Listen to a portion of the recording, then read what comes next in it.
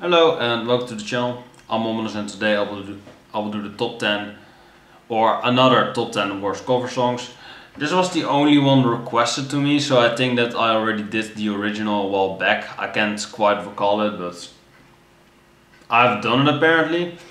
The thumbnail of the original was "These boots are made for walking." I believe originally by Dolly Parton, I'm pretty sure.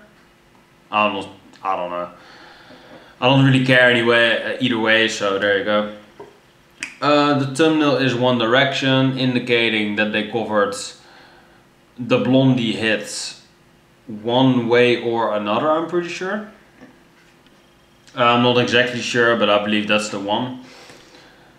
Yeah, One Way or Another by Blondie. I'm pretty sure it's Blondie, so there you go. One cover that I really hate is Korn's Another Brick in the Wall cover. It, like a nu metal take on Pink Floyd. How is that supposed to go well? It doesn't. So yeah, Korn came after that idea, or came after the results after it happened, unfortunately, because they pretty much ruined a Pink Floyd classic, although it is an overplayed song, but you know, still ruined it either way. And the radio of course ruined it, but I'd rather listen to that song rather than the Korn cover, obviously, so there you go. Yeah, I think most of the picks that I have in mind were on the original list. You know, I believe the Scissor Sisters covering Pink Floyd's Comfortably Numb. If there's one thing that you shouldn't do, don't cover the Beatles and don't cover Pink Floyd, because you just can't do it. You know, Pink Floyd's kind of is in that league too of you can't cover them because it's just impossible, just don't cover them. Yeah, so artists like that, I believe maybe they're gonna be on there. I believe Miley Cyrus's Lucy in the Sky with Diamonds, another horrible fucking song. Or another horrible cover. Love the classic, love the original of course, but that cover is just fucking atrocious. But I believe that already was on the original list, so we just have to see and find out to discover that, so there you go. A good cover song is hard to find.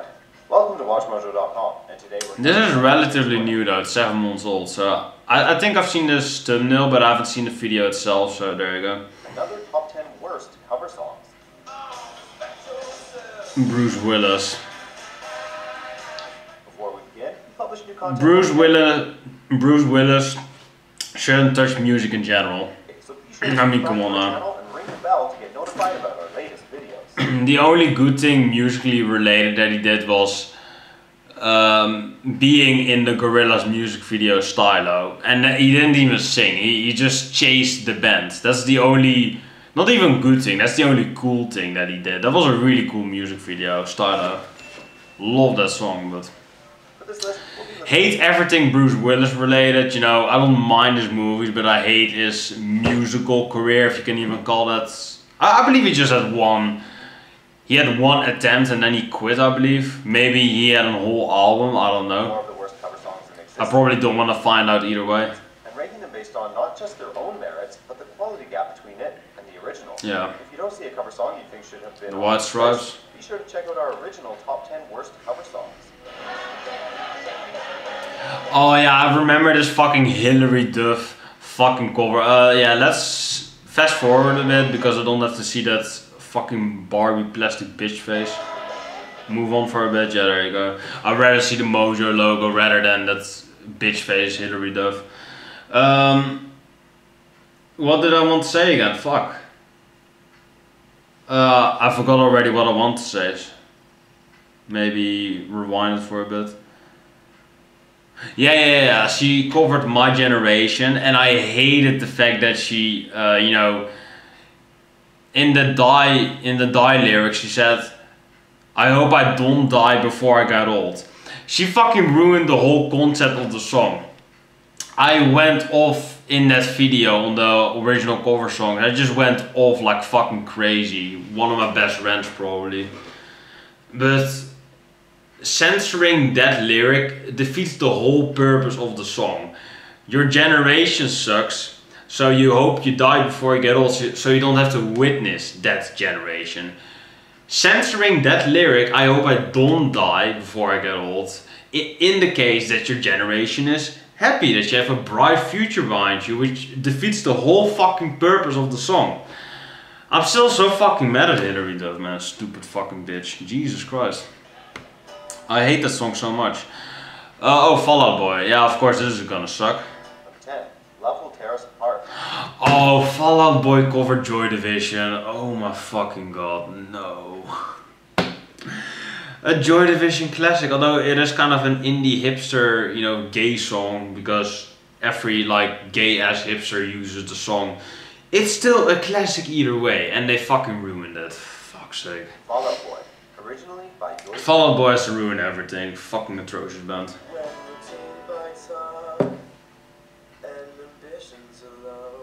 Yeah, Fall Out Boy. If What you is not this? touch the classics, that would be great. Yeah. Joy Division. Featuring Missy Elliott. What the fuck? I didn't even know that it was a thing. Because, you know, I don't follow Fall Out Boy. Keyboard and bass melodies, and Ian Curtis's. And I'm really happy of that. I'm not the biggest Joy Division fan, but I can, you know, it is a classic. Don't fucking touch it. The single was released. Mainly because, you know, a lot of hipsters love the song, so I'm just kind of, you know, it's just kind of ruined for me because a lot of hipsters love it, and you know, After his suicide, I'm just not a fan of that. his performance. And then You know, a lot of indie faggots love the song. Well, not per se faggots, but just a lot of indie blokes love the song.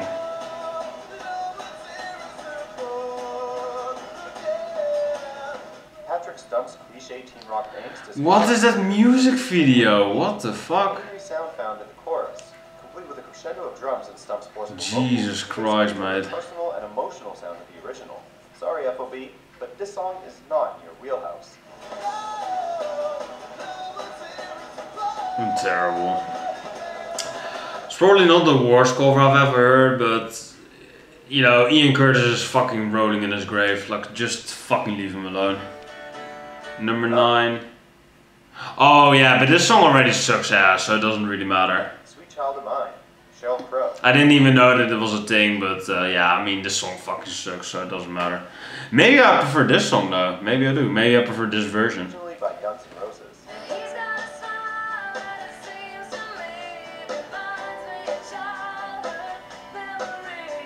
It sounds more like, you know, a college dorm just, you know, sat on his bed and covered this song. Kind of sat in a music video too. And that's kind of it really. That's how it sounds to me. Which I probably prefer over that annoying ass Slash riff though. I fucking hate that riff. Child of Mine is a classic rock staple. Slash is melodic and heartwarming. Oh, okay. That's well, yeah. It is, I can't deny it, but it is such an annoying fucking song. It's overplayed, it shouldn't be played ever again. It's just such an annoying fucking song. The guitar riff is one of rock's most iconic, and Axl Rose's vocals, while screechy as ever, are infused with layers of emotion, and the song really stands out in the sea of classic rock. They're just annoying. On the other hand, Sheryl Crow's version is just bland. It sounds like countless other acoustic rock songs, complete with a rather It just sounds like a bland cover, and that's probably how I prefer it, because Sheryl Crow, although she is kind of an annoying bitch, but she has, you know, everyone has better vocals than Axl Rose, so I do probably still prefer it. Chords in place of the iconic guitar riff. Crow's vocals are stellar, we'll give her that much, but we lose the edge and aggressive sound of the original. It doesn't help that it was first featured on the soundtrack for the lackluster 1999 Adam Sandler film, Big Daddy.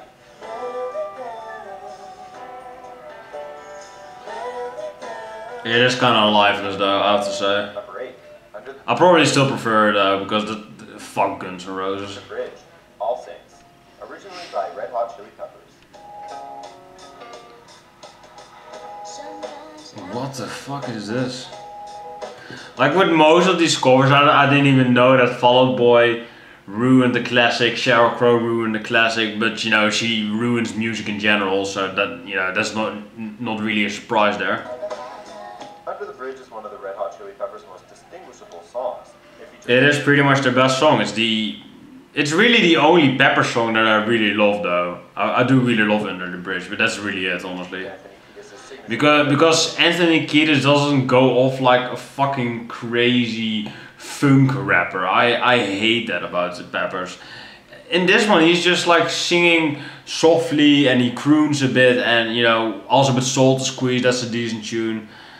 You know, if the Peppers don't rap, I'm fine with them, but they do that so fucking much. Like with fucking, how's that one song called? Give It Away. Give it away. It's so fucking annoying, man. Funky vocals, and it keeps things fresh by beginning rather understated before launching into. If only they had more songs like this, I would have loved the band. But you know, I still think they're good. Flea is a good bassist. Anthony Kiedis is a good writer. John Frusciante, you know, he's overrated as fuck, but he is a decent guitar player. Chad Smith is pretty alright. So the band is solid for what they are. I'm just not a huge fan of them. Groovy bass line and choir vocals.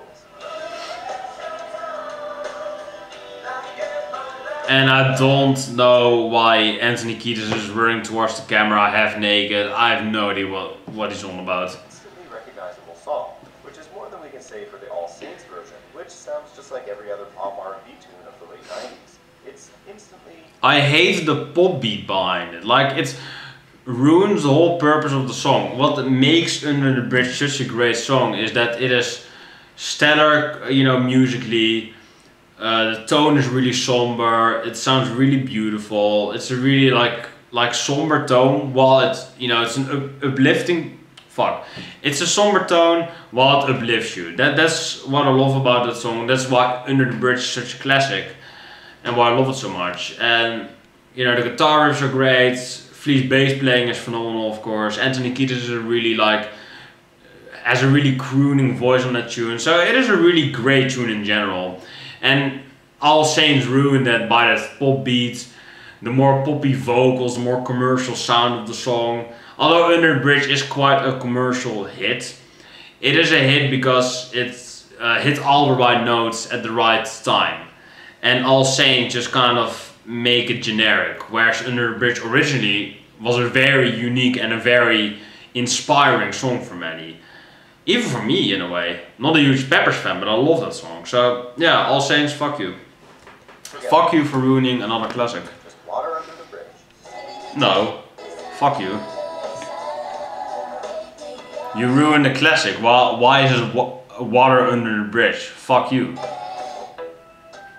Was it like I skipped it, or I paused it on a terrible moment with some fucking chick with a fucking baseball cap looking at me like that. Like, fucking, what is the music video all about? Fuck's sake. Number 7, Seven Nation Army. Marcus Collins, originally by the White Stripes.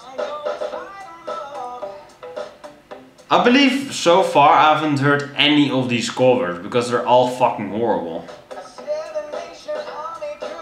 This is another case of the original was really like, again, not a huge White Stripes fan, but well, not per se a huge Seven Nation Army fan. It is a sports anthem. It was kind of dark and brooding at first, and it was very heavy in the chorus, very heavy in the, you know, the pre-chorus and stuff like that, in the bridge, whatever. I don't know what I'm on about, but you know what I'm trying to say is that the song originally was kind of dark and brooding at first, and it had a really like dark melodic riff, and you know, the guitar that sounds like a bass, that was a really nice detail to the song, and that's all ruined with this generic pop beat that he's going with the fucking white background. You know, even the music video is ruined. That original clip was so dark and so brooding and so, you know, red and white, like the White Stripes, you know, as they are, you know.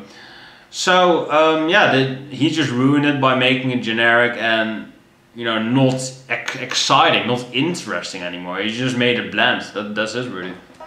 Seven Nation Army is a rock classic thanks to its stadium-rousing guitar riffs, thumping bass lines. It's really one of the last, like, I'm not a huge fan of the song, but it's really one of the last like stadium anthems. Seven Nation Army. It's really one of the last that I can think of, at least. Vocal performance.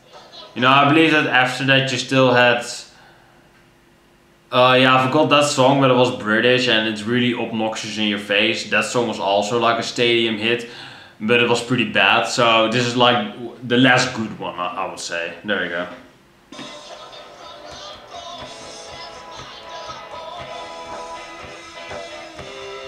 I do really love the guitar solo though. Pretty simplistic but pretty electric. For battle. And then the X Factor, as Marcus Collins, destroys all its power. Oh yeah, of course people from the X Factor fucking ruin everything. Of course they do. Into a slinky pop tune. The Voice, X Factor, every show like that. Fuck those shows. I never watched that shit. Don't feed it and it will get cancelled. Ever thought about that, you fucking normies out there? Fuck's sake. Rather than antagonism. The lively production is great, but Seven Nation Army was not a great pick to showcase Marx's soul pop sound. What are those fucking hands doing though? What the fuck? Oh yeah, the One Way or Another Teenage Kicks. Are you fucking kidding me? Oh, originally by Blondie and the Undertones, 1978. One Way or Another. That's kind of weird. Teenage Kicks. One Direction. Originally by Blondie and the Undertones. Is Harry Styles fucking wearing a Rush shirt? Are you fucking kidding me? One Direction. He's wearing a Rush shirt. What the fuck? Is he wearing a Presto era Rush shirt? What the fuck is he doing? Originally by Blondie and the Undertones. He's covering Blondie while wearing a Rush shirt. What is he on about? Like probably, you know, I don't hate One Direction because they are kind of a catchy boy band. You know, I do really hate boy bands, but One Direction sounds like the most polished and like the most, you know, unoriginal band out of them all. And that's not per se a bad thing because they, you know, they rip off many classic rock artists like U2 and Queen and Clash. And, you know, Blondie too, but they, you know, they fucking ruin it. They cover it at least, but most of those songs they just blatantly rip off without, you know, saying it's a cover. The best song ever is pretty much Bubba O'Reilly, which is considered one of the best songs ever. So there you go. Dear God, One Direction, if you happen to get back together, please never cover a rock song again. They took on the 70s. I mean, they're not gonna get back together because they're a boy band, and those fucking boy bands only stay together, you know, for so long because you have to be young to be attractive, right? That's the whole gimmick. It's kind of like glam metal. Blondie's One Way or Another. If you're not young again, then you're not attractive and you should just break up. For this medley. Teenage Kicks. Oh, they ruined 2 songs for the price of 1. Nice.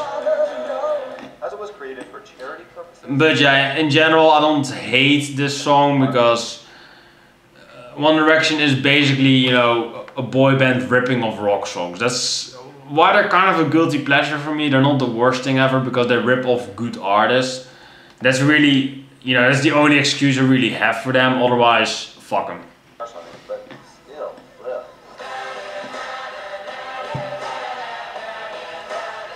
Well, the band's poppy vocals. I didn't even know that he was a Rush fan, but that's pretty cool. Creepy performance and Teenage Kicks seems shoehorned in for no reason whatsoever. It's probably not even the band. It's like, oh, it's like the Eric Clapton movie, right? That's also called Rush. If that is the intention of Rush, then oh my god, fuck Harry Styles. But if it isn't, good for you, man. You have good music taste. The music that you make though, what the fuck was that? The music that you make though is fucking terrible. But the taste you have, oh, it's pretty good. If that is your taste, I don't know. And then they hump the camera, nice. Monuments and performing for third world children. Nothing about it makes any sense. No. It doesn't have to make sense, you know. One Direction, Fangirls Eat Up Everything by Harry Styles and Co. Number 5, Back in Black, Shakira. Originally. Oh, what the fuck?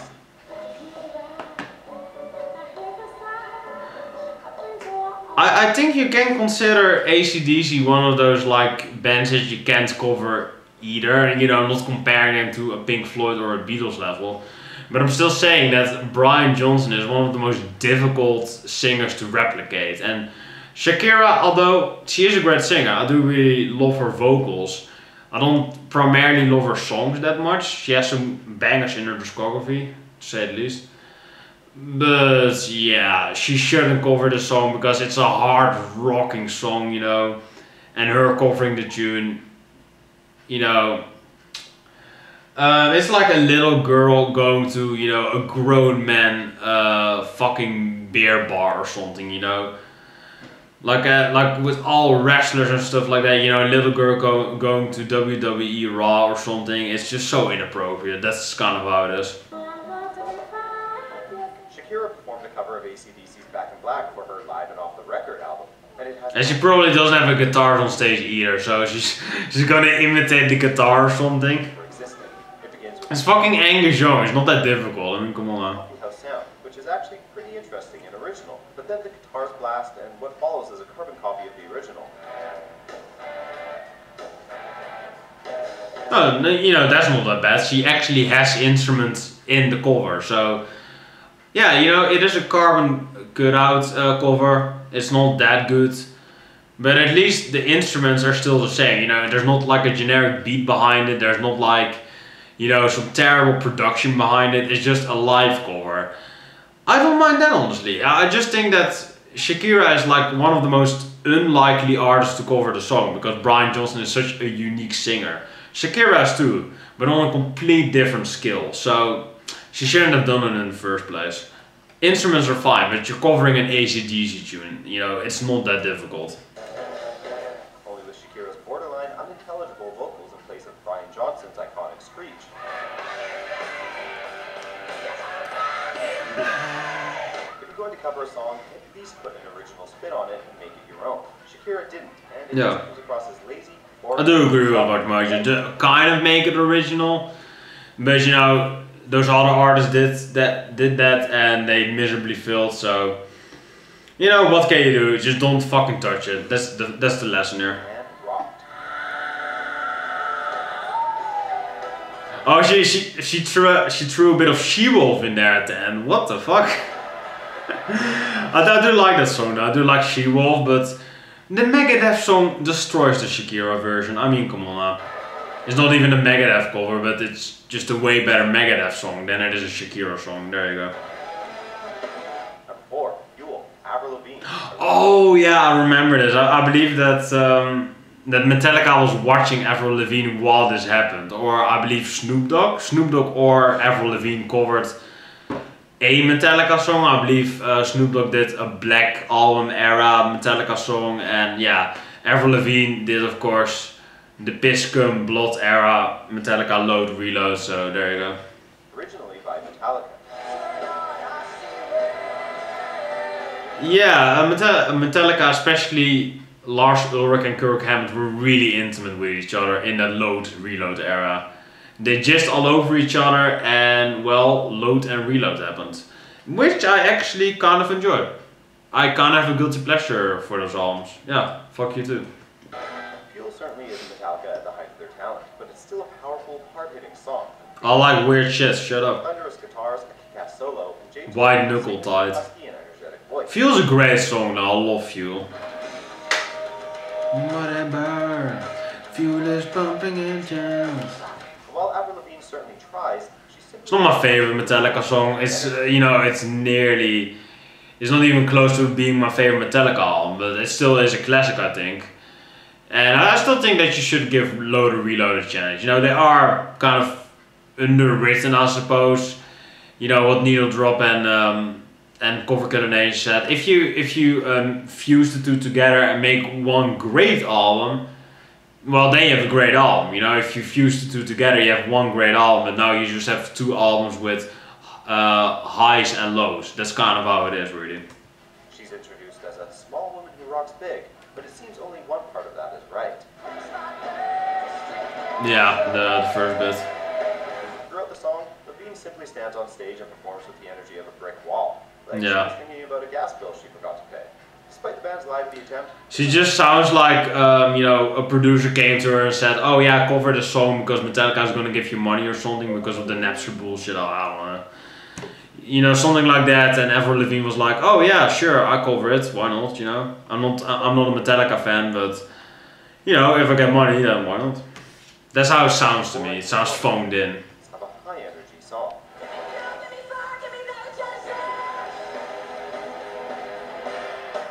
You know, again, instruments aren't wrong. They're really uninspiring. They're just a copycat of the original. the vocals are really lifeless and really uninspiring to listen to. You know, they don't have that James Hetfield twang to them, you know, which is a Metallica staple, you know, up until, you know, the Bob Rock era of Metallica. Number 3, You Shook Me All. Oh, another AC/DC cover, amazing. Celine Dion and Anastacia, originally by AC/DC. I actually am a fan of Celine Dion. I think she's a really great vocalist, especially on that Titanic soundtrack. Which you fucking, I'm gonna say this for the rest of my life, but my girl fucking nailed the take in one go. You go, girl, you go. Still a fan of Celine Dion because of that, and she has some, you know, low-key hits, and she is Canadian, so you gotta love that. And I actually don't mind this song, but it sounds like a soccer mom rendition of AC/DC. That's fucking perfect. Divas Las Vegas. Yeah, it sounds like a Divas soccer mom song. You know what? New ground rule. No more covers of any track from the Back in Black album, especially if you're just going to copy the songs. It's a great album, but yeah, don't cover it. Like Shakira's cover, this live performance from Celine Dion and Anastacia is a complete replica of AC/DC's You Shook Me All Night Long, only with the women's country vocals. Yeah, it's pretty much AC/DC gone country. That's kind of it, honestly. Like, I don't mind this version. It's probably the best sounding version out of them all. You know, outside of the original. But yeah, again, if it ain't broken, don't fix it. Nothing original. The vocals aren't interesting enough to distinguish it from the original. Yeah. Perform with little energy or emotion. High-fiving on stage. I haven't high-fived anyone in fucking years. Like, it's so outdated to do that. Just pretend that it doesn't. That ass though. Celine Dion ass. I mean, she just looks like a mom that's, you know, she just discovered AC/DC or something and is like, oh yeah, sure, let's karaoke this song. That's how it sounds and looks to me. Number 2. Oh, yeah, It Smells Like Teen Spirit by Nirvana. Number 2, Smells Like Teen Spirit. Take That. Originally. Take That. For a bit, before I heard the music, they kind of looked like Queensryche for a bit. Oh, that dirty, sweaty shirt. You know, to the fucking girls. Who wants a sweaty Robbie Williams shirt? Not me.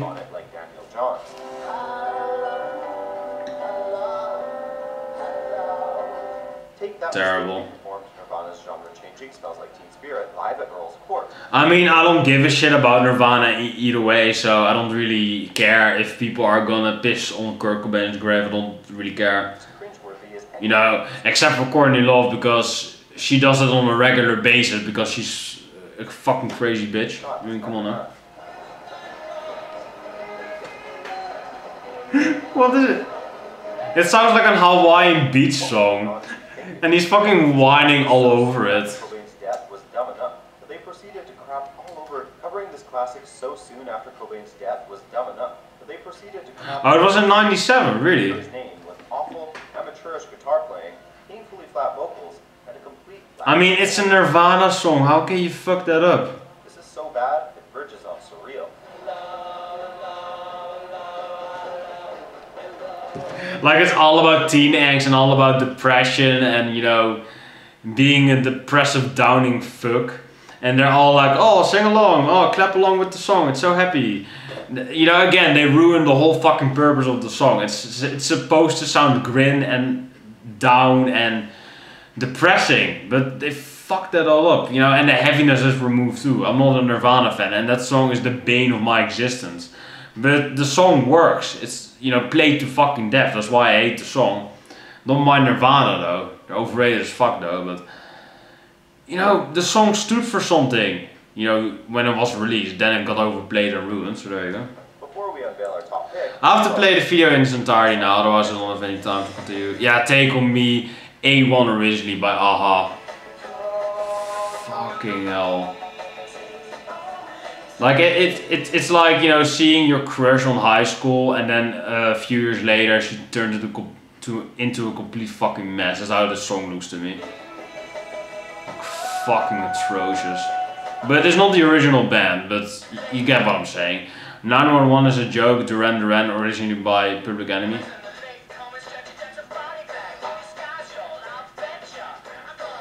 What the fuck?